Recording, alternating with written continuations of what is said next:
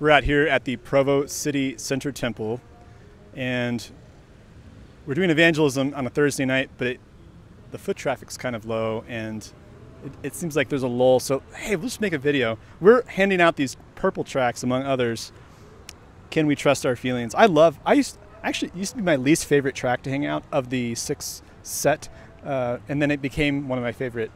It's more relevant than just to Latter-day Saints. Of course, it's relevant to lots of people, but one of the things that I say when I summarize the tract for someone, when I say, hey, can I summarize the tract for you, is I'll say that we need to submit our feelings under the Lordship of Jesus. That for Jesus to be Lord means that he's boss, that he's risen from the dead, he's coming back to judge the living and the dead.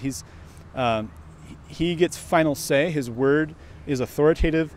My feelings ought to bend the knee to Jesus. Jesus is not to bend the knee to my feelings.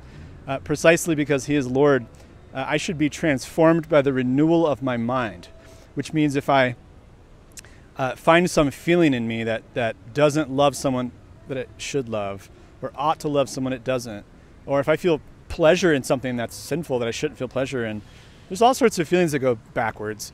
So I am called by Christ to take up my cross, to crucify the flesh. Paul says to put to death the deeds of the flesh in Romans 8. Well, one of the deeds of the flesh is false feelings, feelings that are not rooted in truth, feelings that might seem like they're pleasurable. What do you have to say on this topic, Luke? Like you, I love bringing this into conversation. And so it's especially with LDS missionaries, it's often I'll begin by laying on the table my final authority. If you want to convince me of anything, just find it here. If you could show me in context in the scripture that something is true, I will accept it. Now, all I ask in return, just so we're not talking past each other, is what is your final authority? Where does the buck stop? And very often it is with the idea of an inner spiritual testimony, a subjective inner experience that when you press and ask to describe it is a feeling, an emotion, a sensation that they got. An epiphany. Yes. And so, I like to go to the text of Scripture, because if God has spoken, where our Lord always went was, have you not read? He pointed to the very word of God, what God spoke. And never have you not felt, but have you not read? And so I like to look in places like in Proverbs 28:26, where it says, whoever trusts in his own heart is a fool, but he who walks in wisdom will be delivered. Or Jeremiah 17:9, which says that the heart is deceitful above all things and desperately sick. Who can know it? Who can understand it? And so we're warned explicitly against following, trusting in our own heart, our own inner self, our own inner experiences. And so therefore, whatever I feel, just as you were saying, whatever even seemingly supernatural inner sensation or experience or epiphany or enlightenment that I may have, that is held in check by what God has plainly spoken.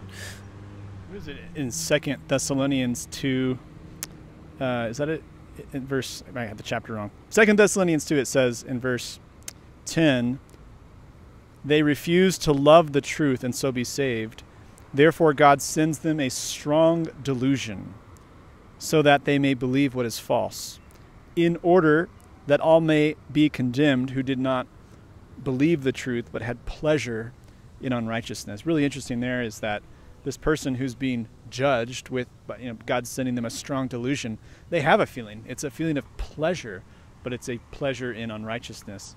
This person ought to have evaluated his pleasant feelings with truth. He ought not to have evaluated truth with his pleasant feelings. Absolutely. Absolutely. I got a question for you. A lot of Latter-day Saints will say, well, hey, what about the fruit list, the fruits of the Spirit list in Galatians? Does that not mean we should judge or evaluate, discern truth based off positive feelings? Yes, I've heard this as well. And the argument generally goes that the list of the fruit of the Spirit, that's the fruit of the true Spirit. And so if you feel those things, that can't be a deceitful spirit. That would have to be the true Spirit of God, because a deceitful spirit can't produce those feelings. Now, what's the assumption being smuggled in here? That the fruit list is a list of feelings. But if we actually read the text that's in Galatians 5 here, says, "But I say, walk by the Spirit, and you will not gratify the desires of the flesh. For the desires of the flesh are against the Spirit, and the desires of the Spirit are against the flesh, for these are opposed to each other, to keep you from doing the things that you want to do. But if you are led by the Spirit, you are not under the law. Now the works of the flesh are evident." Now, what are we talking about? The feelings of the flesh? Works. No, the works of the flesh are evident. Sexual immorality, impurity, sensuality, idolatry, sorcery, enmity, strife, jealousy, fits of anger, rivalries, dissentiousness, divisions, envy, drunkenness, orgies, and things of this like. I warn you, as I warned you before, that those who do such things will not inherit the kingdom of God. But the fruit of the Spirit is love, joy, peace, patience, kindness, goodness, faithfulness, gentleness, self-control. Against such things there is no law. And those who belong to Christ Jesus have crucified the flesh and its passions and desires. Wow. So, first of all, these list of things are character traits produced by the Spirit in you, not a list of feelings that the Spirit will use to communicate with you. This is a list of character traits that someone who already believes and is filled with the Spirit of God will have produced by the Spirit in them. And it goes on to say that one of the things that the Spirit leads you to do is to crucify the flesh and its passions. So those feelings, to put your feelings aside, to put those down, and instead walk in what His Spirit would lead you to do. And those are the character traits as defined by Scripture. Also of note, it lists self-control. Self-control often is not a good feeling.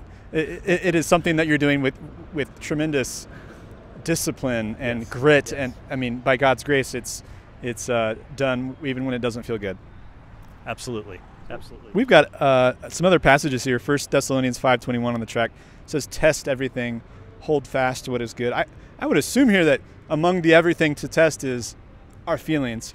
One of the things I like to ask a conversation partner is, are your feelings infallible? Are your feelings inerrant? Or have you ever been wrong? Or have your feelings ever been wrong? Have your feelings ever led you astray?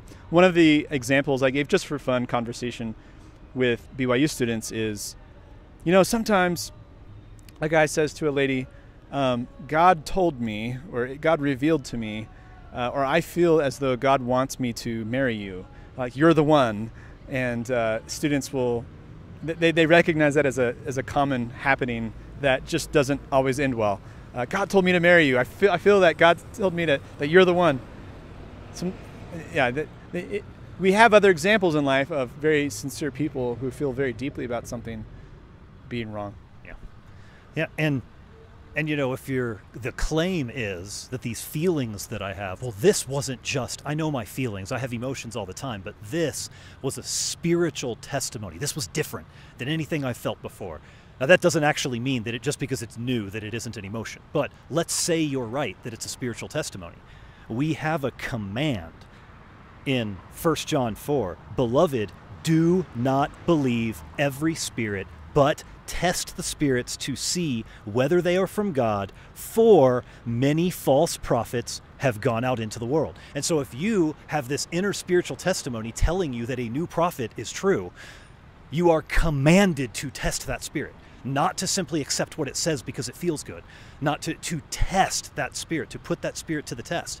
That is a command of Scripture. You are sinning, you're being disobedient to God if you do not put that spirit to the test. Now, I don't want to give the impression to our viewers, we haven't given the impression, but some people think that in light of this approach to feelings, that the Christian life, in our view, maybe is just cerebral or platonic or boring or scholarly in the scholastic boring sense. You have people have this image of people going to church and just kind of being disengaged or approaching matters of ultimate importance, not existentially. I actually think that this is really ironic, but if you don't let your feelings rule you, and instead you're being conformed to Scripture, and being conformed after the renewal of your mind by the Holy Spirit, if you're submitting your feelings to the Word of God and you're training your feelings to obey the Lord Jesus Christ, you're actually in a better position to throw your whole existential self and all of the deepest passions and the intensity of love towards something. You can aim it at something and fire on all cylinders and not be reserved about it. Because I know that is the objective truth, because I know that God's promises are true and that He doesn't lie and that He will bring to pass what He has promised, I can preach my heart out. I can plead with tears. I can pray earnestly.